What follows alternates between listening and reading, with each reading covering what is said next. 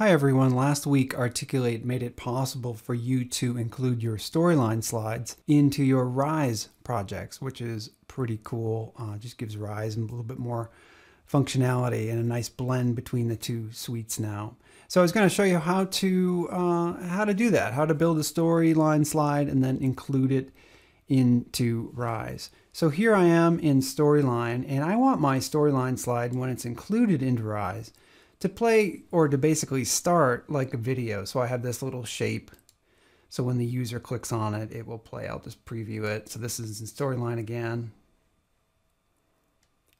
So this is kind of how I want it to appear in Rise. So they click on here and congrats on making it through the general. You might not be able to hear the audio, but it's your traditional e-learning slide with audio with some text flying in. So a few things I just want to highlight. Again, when this is imported into Rise, I want it to play like a video. So I have a few triggers.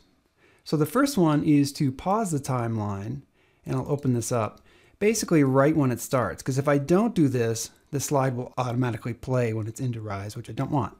So I'm going to basically have it pause when it hits 0.10 seconds. Another related trigger is to resume the timeline, as you may have guessed, when the user clicks on this basically play button.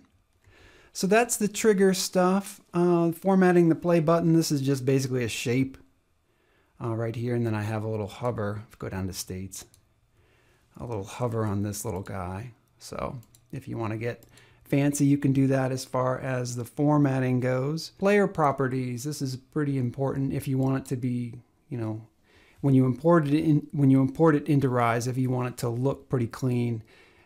Essentially under player tabs, you want to turn off the menu, make sure you don't have any tabs or anything like that. Select OK, and you can kind of see in this preview, it looks pretty clean. Select OK. Bottom right under the gear icon, make sure you turn off your previous and next buttons. We've done that, and I think we are ready to publish this. So we'll go up to Publish. And for you, it might say Create New Item. If it's the first time you did it, you've done it. I did a little practicing here, so it says Publish New Version of Existing Item. So I'll select Publish.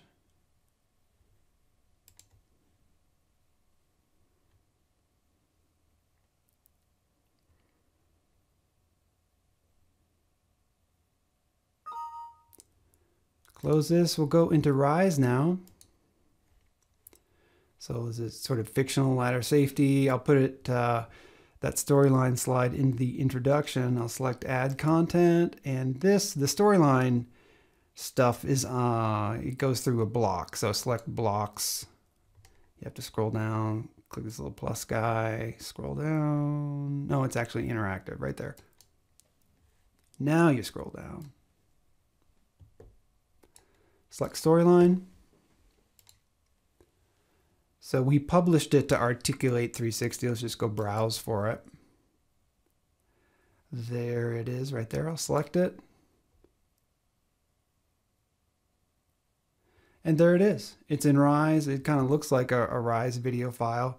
When I click this button, my storyline slide plays. And that's how you insert a pretty traditional e-learning slide into Articulate Rise.